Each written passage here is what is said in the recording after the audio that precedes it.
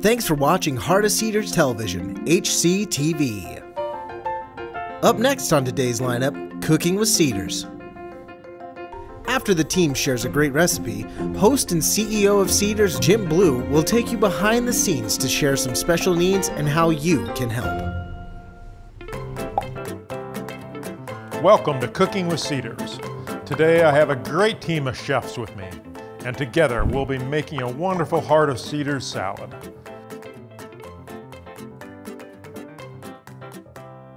First, you'll need about 20 kitchen towels, whatever variety is your favorite.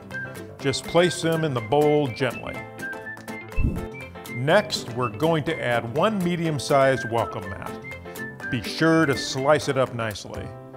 Now, we're moving on to our secret ingredient, one large ripe basketball. And there you go, your very special Heart of Cedars salad. And that's the perfect recipe to help us make our space safer and more welcoming for the kids here at Cedars. Our website is cedarskids.org, and thank you very, very much.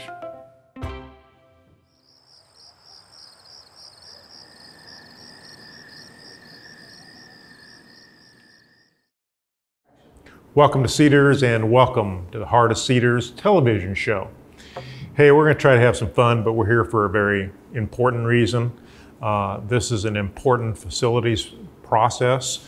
We have completed phase one, and that has done a wonderful job of protecting the safety of the kids. And now we're on the urgent phase, which is constructing the new kitchen and dining room to protect the kids. You know, we serve over 150 kids in our emergency shelter every year. We have such a responsibility. The community has such a responsibility to not only protect their safety, but show them that this community cares about them. And I know you do. So I want you to have some fun today, please. But please know this is really important for the kids' safety and for our community's future. We have some property people that are going to be joining us. I hope you don't mind. We will be right back with you after this commercial break.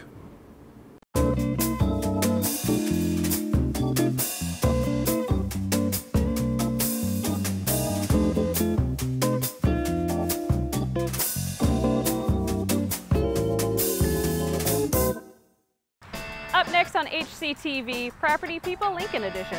And don't miss this. It's not something we've done before. We visit Cedars, a nonprofit in Lincoln, Nebraska with some big challenges to tackle in their emergency shelter. It's a great organization that's working to keep kids safe, and we get to be part of that.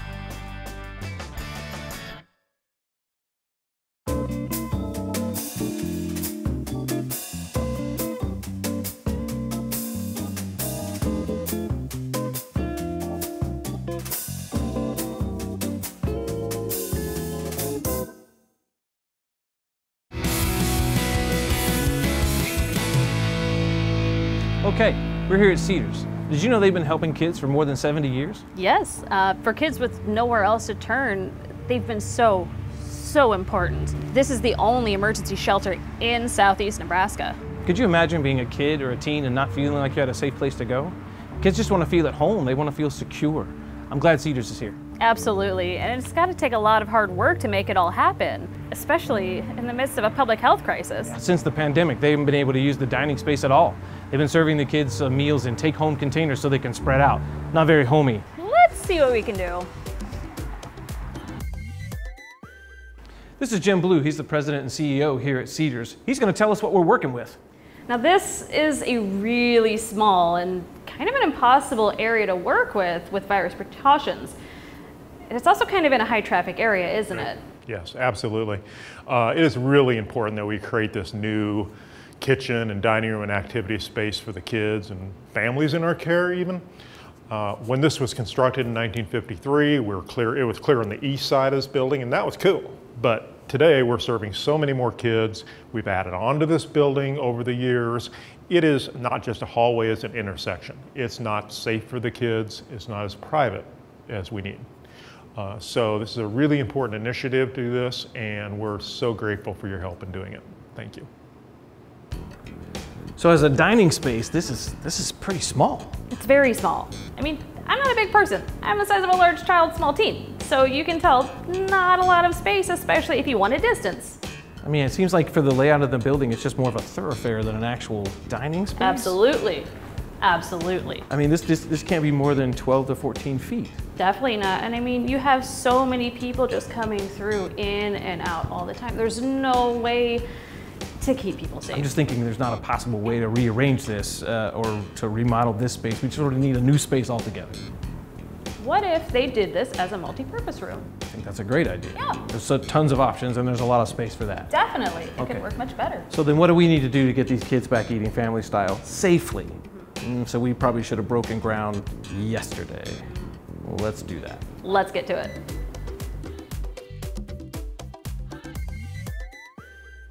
This is not an ideal kitchen to cook for a family of 20-some or more a day.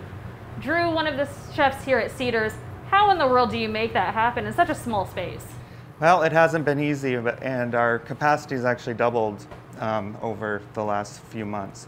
And we're doing more with less, and the worst part is that I don't even get to see the kids anymore because we had to close the dining room and we're taking the food to their areas, so there's no co-mingling, and that's definitely been the hardest part. We'll see what we can do to get those kids back in the dining room so you guys can see each other. So here's what we're gonna do here.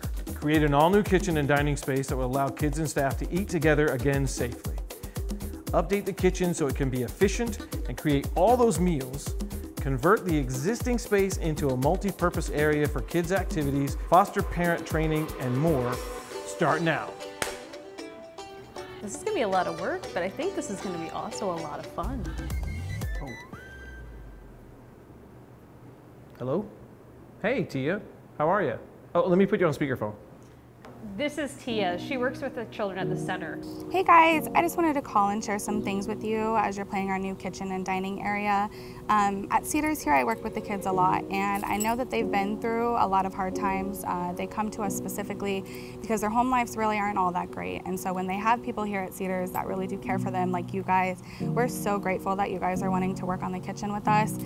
We haven't really been able to have a really good space for a long time, for a couple months, just with the pandemic going on. And so we can't thank you guys enough for taking this opportunity to really stop by and really take your time on this kitchen. Wow, that was powerful.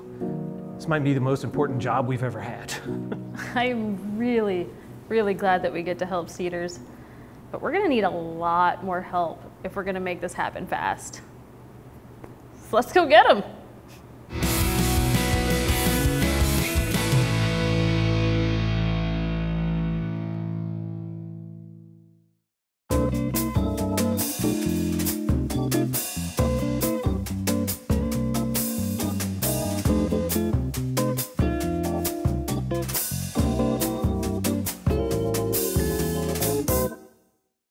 We're going to Cedars. They've called us in on a very important project. Well then, clearly they need me. You can sit this one out. We'll just see about that.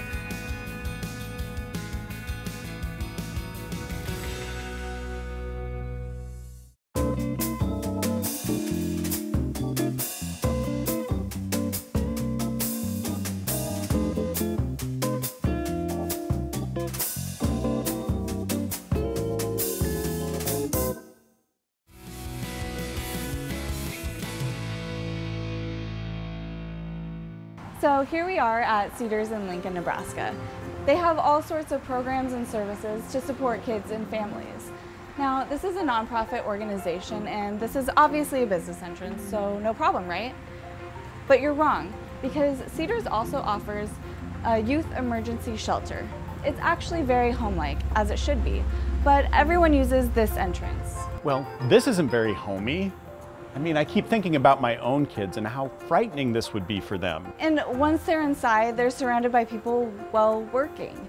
They have to take a series of hallways and turns to get to, they don't even know where. It would really not feel calming. And we can do so much better with this outdoor space. We must change this.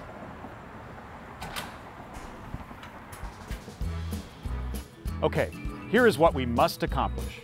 Create a new, private and dedicated entrance to the emergency shelter. Make sure the arrival area feels open and welcoming. Create a new driveway area for those who are coming with kids or people coming to visit the kids. Create great outdoor space so the kids can enjoy outdoor activities in their free time. I already have ideas that will make them love it. You always go way too overboard. This we can accomplish with a twist. Let's get started.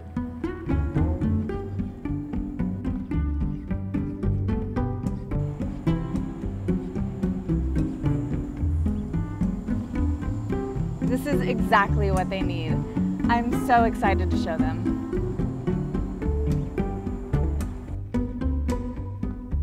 Hey bud, we absolutely want this to be nice, but we're with a tight budget and we're working with generous donors. Okay, that's better. We are just so excited to show you what we have. The new entrance will be private and welcoming. The driveway makes it seem more purposeful and convenient for visitors. That's just absolutely amazing. The shelter will feel even more like a home. The sports courts give the kids a wonderful place to play and socialize and get active. And this just enhances the already beautiful Cedars campus. Look at that entryway. I think it's just going to be so much more welcoming for kids and families. Wait, this is overkill. May I show you with a few simple twists? Voila! Mission accomplished. All of the details of her plan without all the fuss, muss, and money. And look, basketball. I'm not real sure what to say, actually. I do. Just say no. The kids at Cedars deserve better.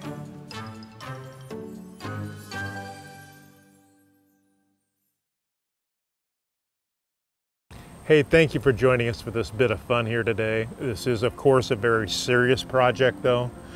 This is essential to keep the kids safe, and that's what the mission of this organization is. It's about safety, it's about stability, and it's about family. Unfortunately, too many of these kids, you are their family. I wish I could speak with each one of you to let you know how important you are in their lives, but your support is critical to their future and our future. So thank you. We appreciate you.